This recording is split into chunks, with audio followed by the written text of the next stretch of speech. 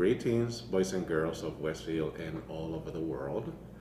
My name is JR and I am a library assistant here at the Westfield Athenaeum, and I will be the person in charge in the month of March to hand out the take-home craft. And this month, you will have the option of creating something like this. You will have your choice of Spider-Man, the greatest one of all, or Batman, which is great as well, or Superman, Captain America, and Wonder Woman. And I will be teaching you in this video how to assemble your own superhero at home. I will be handling this, and to make the job easier for parents, this will be already pre-cut. So all you need to do is pull this out, as you might see right now, and all you have to do is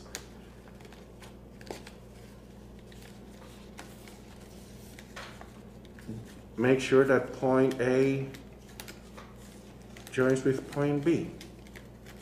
This is very easy. You're gonna have a lot of fun. It requires a steady hand because remember, this is paper. But I'm pretty sure that your parents will be more than happy to assist you.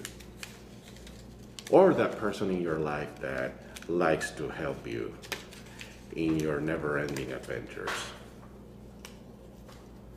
Alright, so now that all the parts are out of the piece of paper, all you need to do is these lines here, the squares, you are going to fold them very carefully because this will be Spider-Man's face or whoever superhero you choose.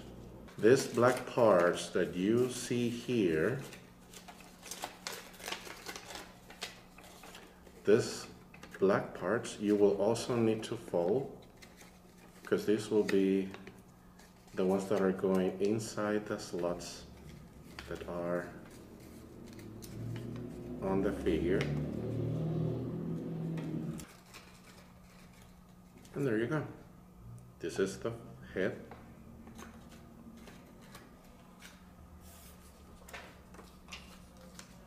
And now we're going to assemble Spider-Man's chest.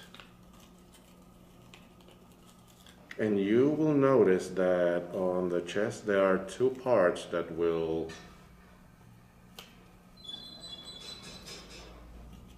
remain like this, and these are the ones that you will use here on Spider-Man's head. There are two slots under, and that's the one you're going to use. Right, and now these are going to be Spider-Man's feet. And same thing that happened with Spider-Man's body and his head, you're going to do the exact same with his feet. Word of advice, this is one craft that is going to require a lot of patience. Don't get frustrated. It's going to take time, but in the end, you're going to see that you're going to love your superhero.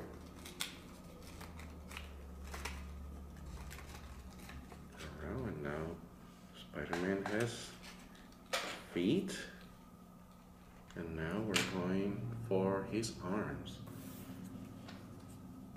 And you are going to use, this is where the tweezers come in handy, and this will be the right arm of Spider-Man.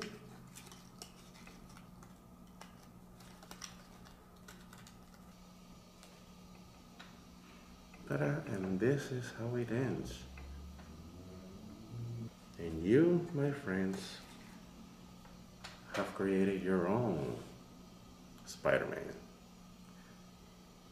Thank you for your attention. I hope you enjoy this craft. Once again, be very patient and have an adult next to you so he or she can help you with the craft. Enjoy the rest of your day. Thank you for watching this video. Ta-ta!